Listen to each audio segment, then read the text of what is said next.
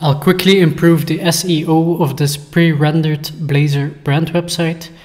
I have made more in-depth videos about the SEO Blazor pre-rendering, so feel free to watch those if you have any unanswered questions after this video, or use the comment section below. So I created a component called meta tags layout, where you see the Blazor page title and the head content. Those are the components you can use from Blazor to dynamically set the page title and meta tags. So these will end up in the head, between the head tags. And this will be set as the title also in the head section. So I added the description tag, then some tags for the open graph, so Facebook, and then for Twitter, then a canonical URL and the content language. I added parameters for these, and then I'm setting some defaults. So then I set this on the index page. So to override any of the default values, of course, you just set the parameter yourself. So let's have a look at what that gives me. So I started the app. I did expose my local host temporarily to a publicly accessible one. Let me show you. I just did ngrok http and then the link of my front-end application, and then it's gonna expose that to a public endpoint. Let's see, don't worry about these errors. So we can inspect the head tags at the top and see that the title is index brand and the description is set and all the other things are set as well.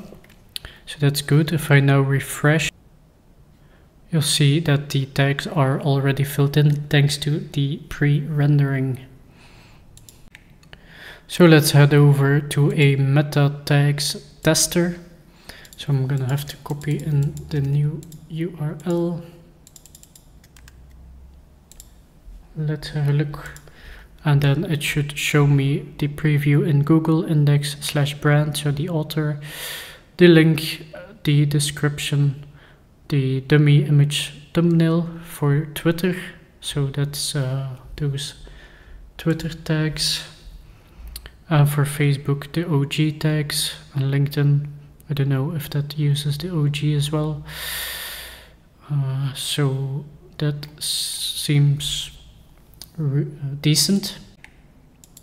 And let's now have a look at a more dynamically loaded page, so the blog detail page, for example, and which will want to have meta tags set to the actual content of the blog post, so the title, the description, maybe the image, and the URL of the blog post. Let's head over to the blog, get blog post by slug. I did add something because this description should, you'll likely want that to be plain text, so otherwise there would be HTML tags or markdown tags in there. So what I did is, like I showed in previous video, I added another property to the response DTO and filled that with markdown to plain text. So the body was markdown and now we have it as plain text. So I should be able to access it and set that in the meta tags component. So in the brand website blog detail page, you see this data. So the context data contains the actual data of the blog post. It's author.name. And let's then head over to blog post 13. We could also inspect page source to see that the pre-rendered meta tags are present and the body content is there as well. That's great. And then as a description, you see some truncated text, and it's plain text, which is actually really good. Since the blog post contains some markdown, you don't want that in the meta tags, data tags. And we even see the URL to the blog post. So let's copy that into the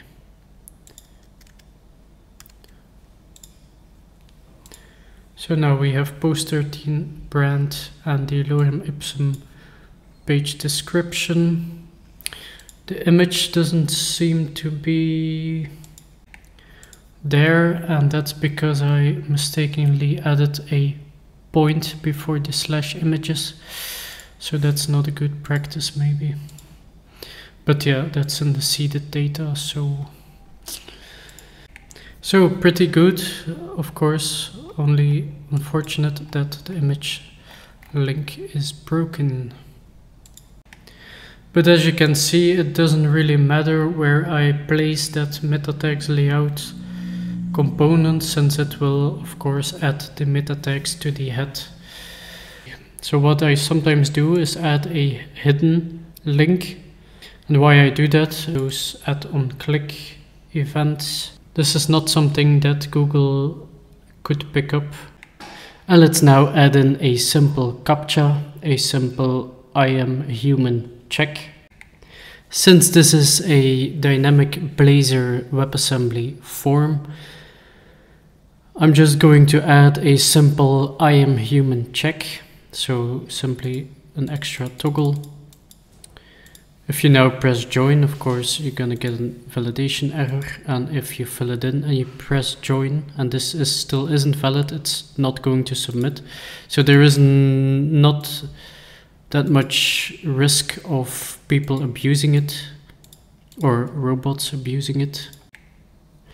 So feel free to make this as challenging as you want. You could, for example, generate some random numbers and ask the user to click on the right one to verify that they aren't a robot. If I need to make this more challenging, I definitely will, but for now this will suffice. I did upgrade the Bootstrap version from 5.1 to 5.3. and replaced these files to have this reversed switch on the form.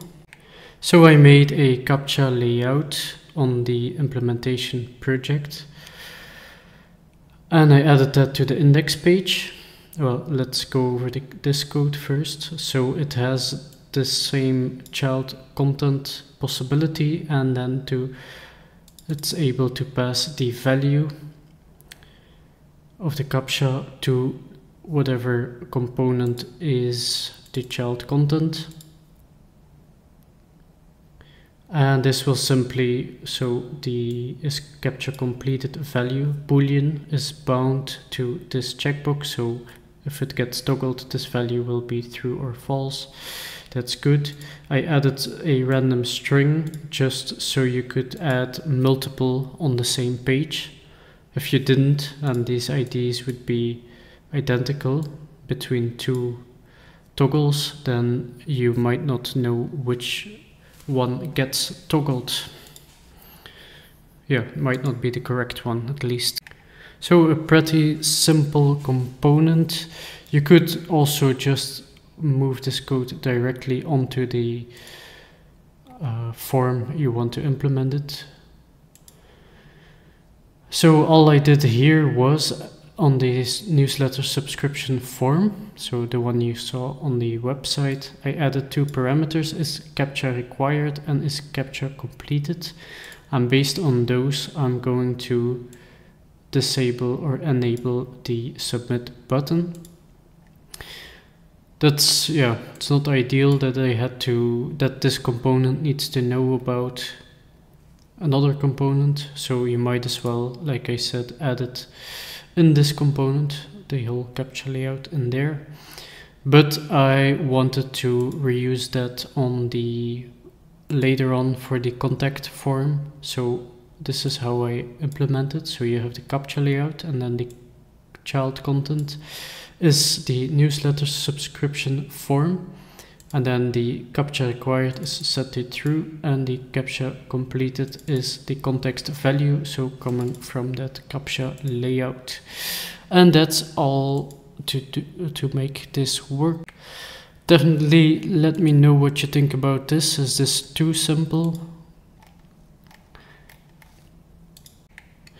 Or is it even unnecessary? Let me know. I think I once built that when I was using Razor Pages, where the form was a server-side rendered form, and that form had a method of post, so you could actually pretty easily submit it or write some script to submit often. I would say it like that. But since this is Blazor, when I press join and everything worked fine, it will wait 2 seconds and then reset the form. So all of those dynamic elements help, make it harder for robots to force submit this form. I hope that was enough information. And next video we'll tackle the metrics module. So definitely subscribe to follow next episodes as well. See you in the next one.